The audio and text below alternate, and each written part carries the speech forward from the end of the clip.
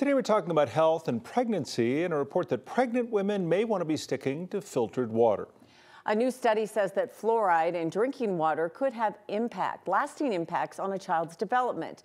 So for more on this, we're going to turn to our medical expert, Dr. Payal Kohli, and what these questions raised regarding pregnant women and fluoride. I'm surprised by this. Surprising for sure, but we know that fluoride is added to our drinking water. It's actually one of the largest public health efforts because it protects our teeth, it protects against tooth decay. But this study really looked at if getting fluoride during pregnancy increases risk of problems in young children. So it looked at urine samples of women kind of late in their pregnancy, third trimester, and then looked at surveys asking them how their kids behaved. And they were 83% more likely to have behavioral issues and neurodevelopmental issues if their mom had high levels of fluoride in her urine during that third trimester. So how do you feel about that type of science? Because I'm curious when you say how they feel about how their kids behaved.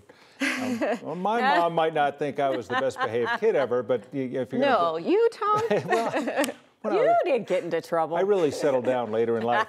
No, but that makes it a little vague. It's not like it's a litmus test. Yes, so very important point, Tom. So this is self-described mom's behavior, right, of the child. These are Hispanic moms in Los Angeles, largely Hispanic moms. So could there be other factors that could be leading to behavioral problems? It was one single urine done in their third trimester. It wasn't monitored in 24 hours. It wasn't monitored over the duration. So we're not entirely sure whether this is a causation, meaning the fluoride is causing the problems, or this is an association, just a marker. But we do know in a prior study published in JAMA, they showed that moms who had excess fluoride intake actually had kids with lower IQs. Now that's a little bit more of an objective measure, so we can hang our hat on that. But it does raise the question of whether fluoride intake should be monitored during pregnancy.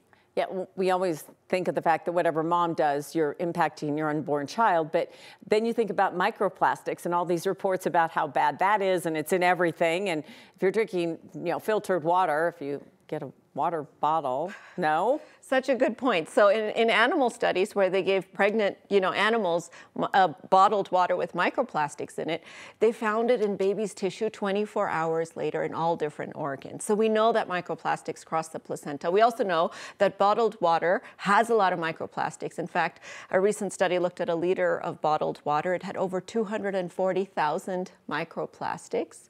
And so drinking out of a plastic bottle is really something we need to be more mindful of. Wow. Well, I'm just going to go home now. It sounds like.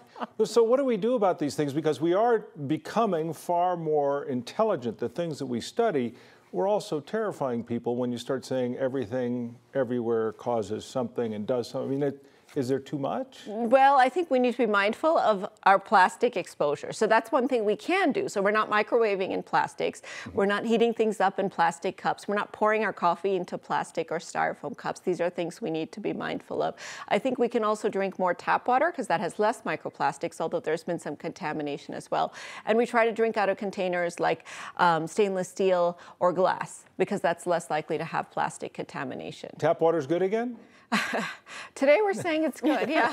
So tap water has a whole host of other problems. In fact, just this morning there was a report about possibility of cyber attacks on some of the drinking water as well that the EPA has issued. But it has less microplastics compared to bottled water. Now we don't know if the bottled water, they're coming out of the bottle itself, it's the preparation of it, it's the filtration of it, or it's the source that they're getting it from. So that's all an area of investigation. But I don't want us to be terrified because so far the plastics research is still sort of ongoing and developing. We know sometimes it can cause trouble, end up in plaque, for example.